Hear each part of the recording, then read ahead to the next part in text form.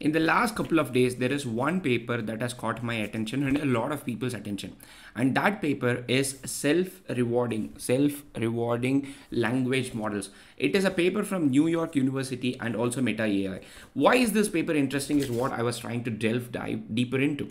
The main thing here is, as the title suggests, you might have already guessed it, that this is a paper that talks about models rewarding itself. So the concept reward comes from reinforcement learning.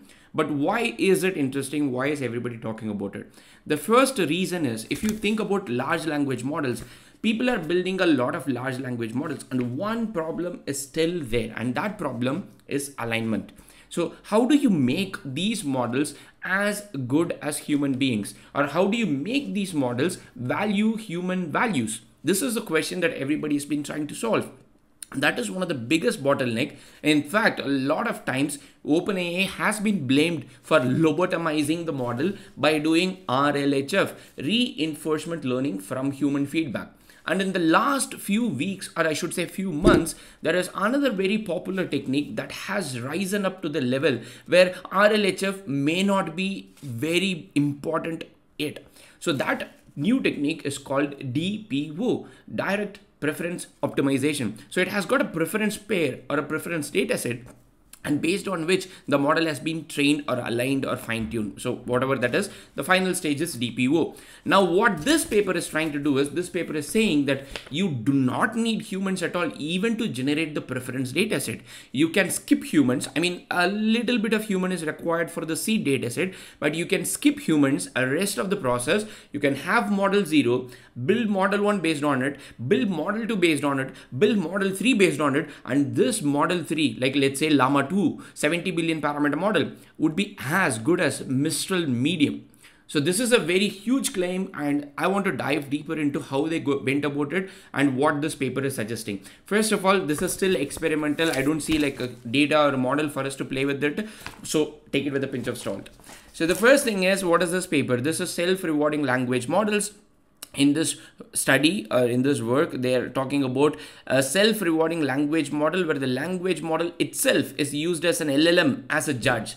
And this is not the first time we are seeing LLM as a judge. LLM as a judge is a very popular concept. In fact, a lot of popular benchmarks use GPT-4 as a judge. For example, I think MT Bench, maybe if I'm right, MT Bench uses GPT-4 to ultimately score the LLM responses. So there are a lot of benchmarks and a lot of existing techniques that use one of the best models like GPT-4 to score the response. So LLM as judge is a very popular concept.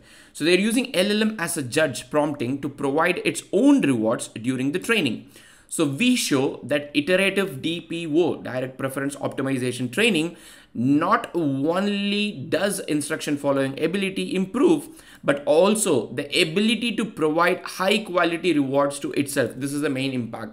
The most important thing of this paper is that they figured out that it's not only the instruction following ability improves, but also to provide high quality rewards to itself, like to the model in itself. So fine tuning Llama 2 70 billion on 3 iterations. Like I said, M0 is the base model, M1, M2, M3 of our approach yields a model that outperforms many existing systems on Alpaca Eval 2.0 leaderboard, including Claude 2, Gemini Pro, and GPT-4 0613, the latest version, I guess. While only a preliminary study, this work opens the door to the possibility of models that can continually improve in both axes. Now, one thing to note is very later, somewhere in this, they also acknowledge that this system may not hold entirely true or may not scale up in the real world scenario, because sometimes it might saturate. See, at the end of the day, you are using a base model to reward or create instruction dataset and then reward the model. So how much it would scale in the real environment, I think that is something that we need to see, whether it is going to saturate, whether, you know, after a point it just goes garbage in, garbage out. That is not something that we know yet. But yeah, we have a model that can do certain things. How does it work? There are two main steps. One is the self-instruction creation. The second one is the instruction following training.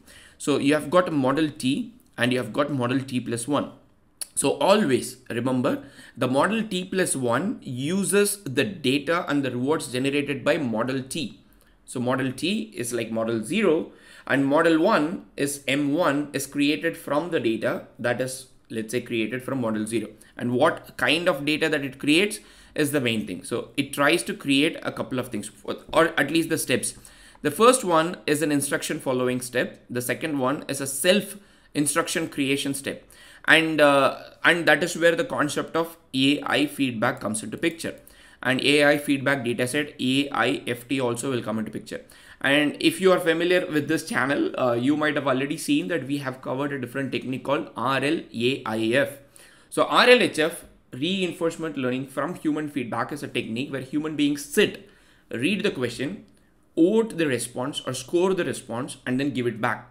And that goes back to the reward training for the model, and using reinforcement learning, the model is improved. RLAIF is taking the human out of the loop and then putting an AI there and to reward. So the paper also acknowledges, like later in this paper, you would also see that they would have acknowledged that there are techniques like RLAIF that is already available, where the model has been used as a reward, the scoring mechanism. But if you see here, what is the model is creating? So the model is first trying to create a couple of things. One, they're creating, they're starting. So the first thing is you have a base model. You have a base model. And as you can see in the setup, you have a base model. And the model then, what it tries to do is it tries to use a seed data for instruction fine tuning. And this is the only place where human beings data is used. Technically the base model also has got human data, but this is where the human authored examples are used. And from that is what they're calling as SFT baseline. And from that is now you have a new set of data called EFT seed data. Now what is EFT? This is evaluation data. So anytime IFT is created, IFT is there, the model M0 is used to create something new, and that is how the EFT comes into picture. That is the evaluation. So I think it comes from IFT in itself. So you can see here that this results in 1775 train and 531 evaluation. And they're also looking at the distributions to make sure that these do not overlap. So if you see here at the end, you can see here, so they have created a TSNE. It's a very popular technique to cluster things. So you have got the IFT data, you have got the AIFT data, and then you have got the EFT data. So the distribution, it shows that when the distribution of IFT and EFT are separate, that means the overlap is less. So the concept of overfitting or leakage, benchmark, breaking on all these things reduce. So this distribution, good on them that they have managed to do it.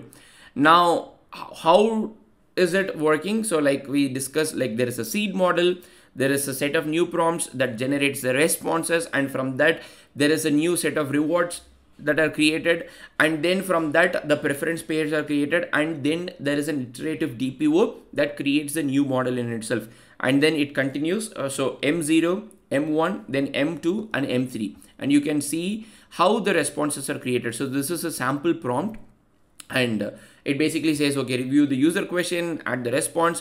The main thing is, okay, conclude the score in this particular format, and you can also give the score and what is like, how do you score it. So this is basically given to the model for it to give you the response, and this is the LLM as a judge prompt. So this is how the LLM as a judge is. And if you see the model sequence, the iterative training, you have got the M0, the base model, the LLM base model, the Llama 2 70 billion parameter model without any fine tuning at all.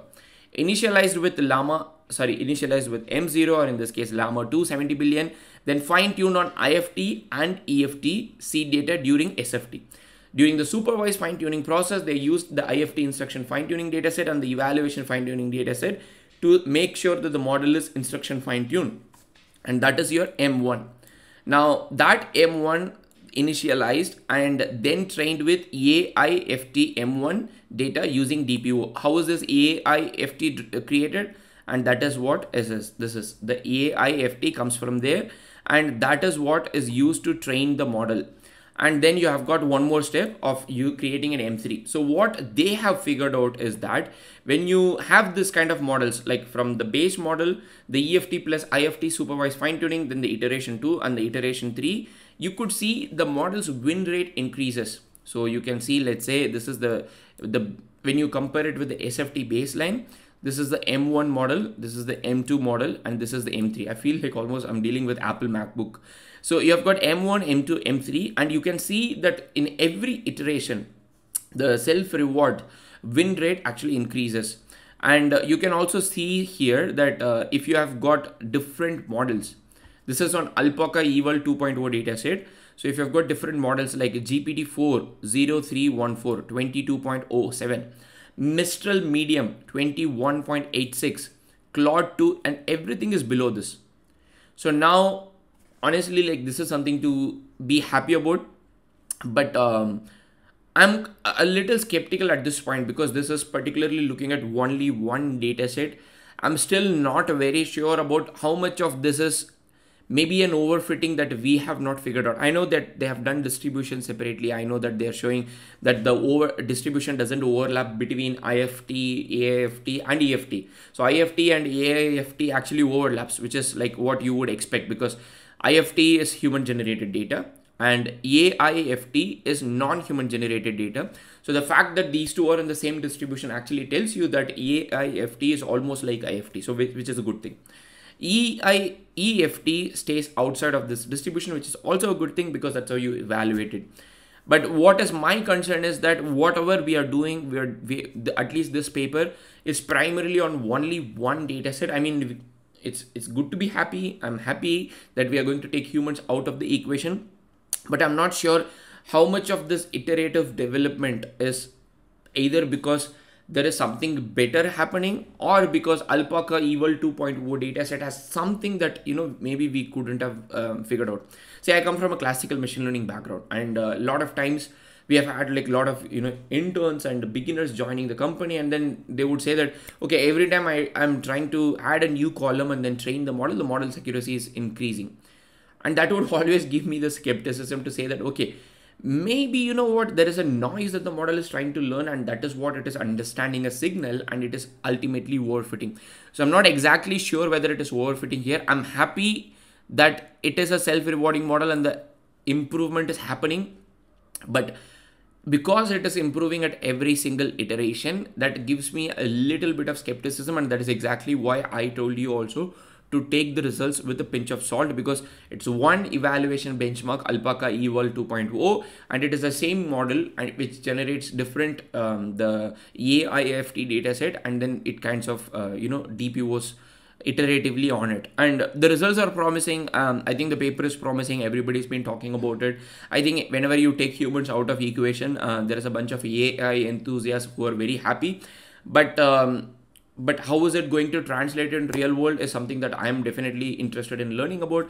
And if you have any questions, please let me know in the comment section. Otherwise, this is a very fun paper to read. See you in another video. Happy prompting.